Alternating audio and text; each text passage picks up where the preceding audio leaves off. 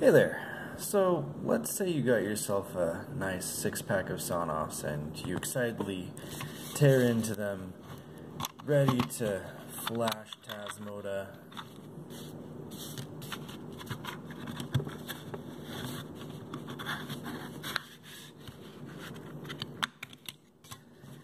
And you get this. Now, if you're like me, you've had a few of these before, and you know this is not what it usually looks like. So, if we look under the cover here, this actually says it's a Sonoff RFR2 Power version 1.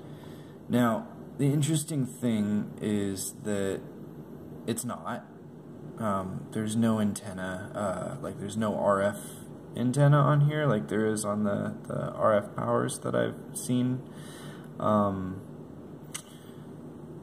it's not an ESP8266, it's an ESP8250. So that means a couple of things. The first is there's no GPIO 14. So if you're planning on putting this in switch mode, you're going to have to get a little extra tricky.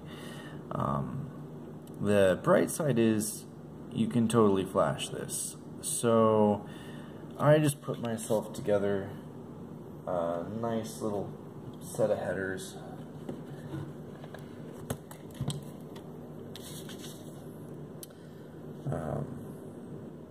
That I can stick in these things and go ahead and get the flash going.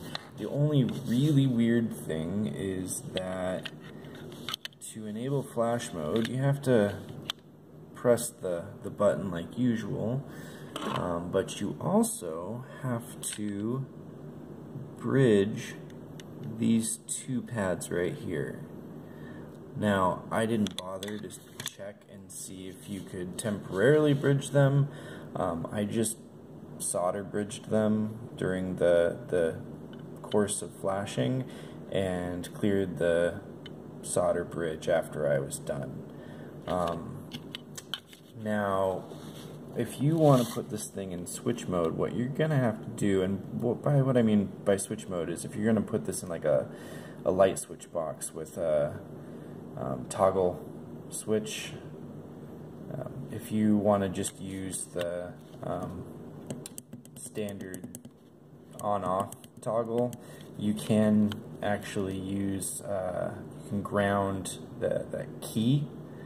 You put a button in between key and ground, and that will do the same thing as pressing this button. But as you may or may not know, that means that it gives whoever has access to that button, that external button, to put this into programming mode. So you may not want that.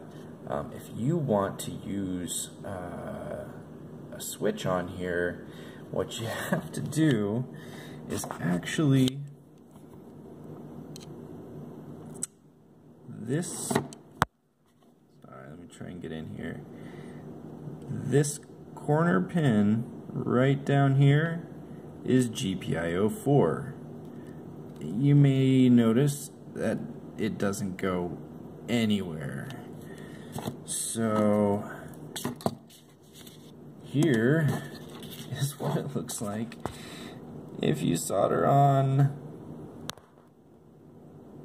a pin or a lead right there and try not to get GPIO 0, which is right next to it, bridged.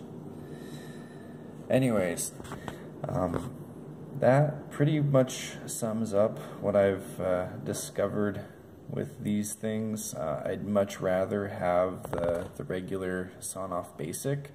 As I dig in here, I'm curious to see if there's anything like any of the RF chipset actually still on here, if I could just solder an antenna on there and get RF capabilities out of it, but I'm not planning on using it for that, so I'd just much rather have the originals. But hopefully this video helps somebody out, saves some time. it's definitely possible to use these for light switches. It's just extra tricky. So good luck everybody, and happy hacking.